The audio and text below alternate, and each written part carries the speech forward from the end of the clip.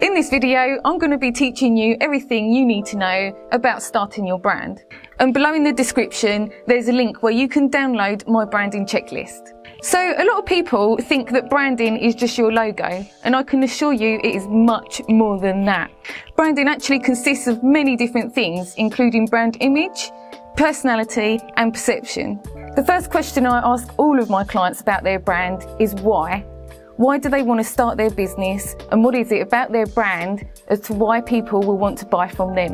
One of the first techniques I teach people is how to write their own brand mission statement. This includes your brand mission, what you do, and how you do it. The reason why I get you to do this is so that your ideal clients know exactly what you stand for. The next thing we work on is your USP. This is basically what you do differently to your competitors and what you do better. A good way of differentiating yourself from your competitors is to come up with a tagline or a slogan. Next up is brand positioning. This is based on 4 key areas of price, product, service, and promotion.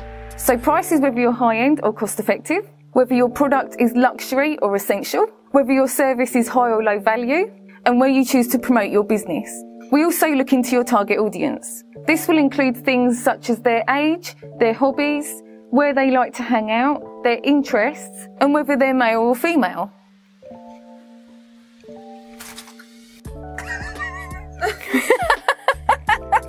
And from this information, we can work out exactly who's going to benefit from your services and products, which will help you later with your marketing. And if you would like to know more about marketing, please subscribe, as we will have more videos helping you along your marketing journey.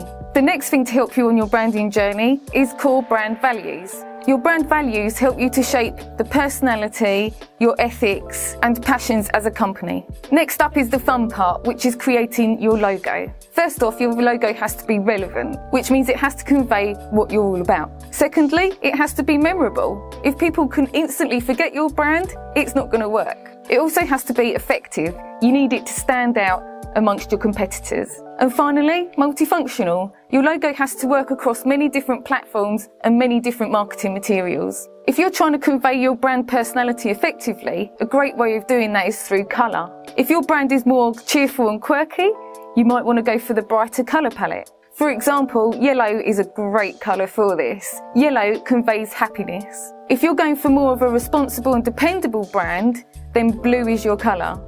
Blue is very popular with more corporate brands. And last up is typography.